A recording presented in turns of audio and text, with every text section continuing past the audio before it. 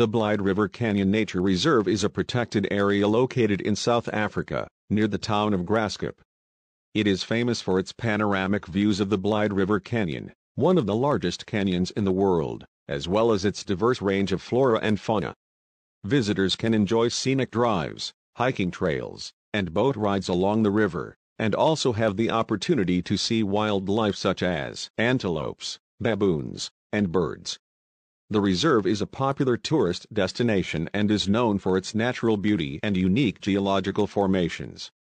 The Blyde River Canyon Nature Reserve is part of the Drakensberg Escarpment and covers an area of over 26,000 hectares.